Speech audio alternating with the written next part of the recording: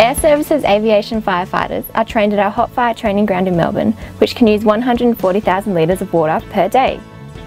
According to Yarra Valley Water, this is the same amount of water used by an average Melbourne household in 1 year.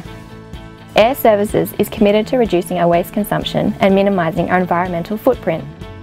To assist in this, we have built a water recycling treatment plant at our hot fire training ground to recycle 100% of all water that we use.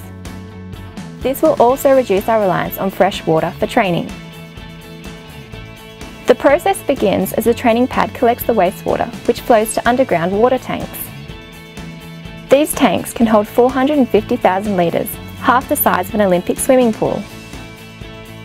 The wastewater undergoes 5 treatment processes. It is dosed with a non-toxic coagulant.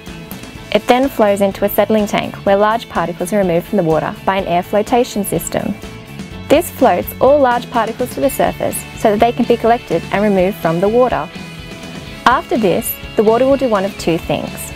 Either flow to the sewer as waste, or it is stored in holding tanks to undergo further filtration.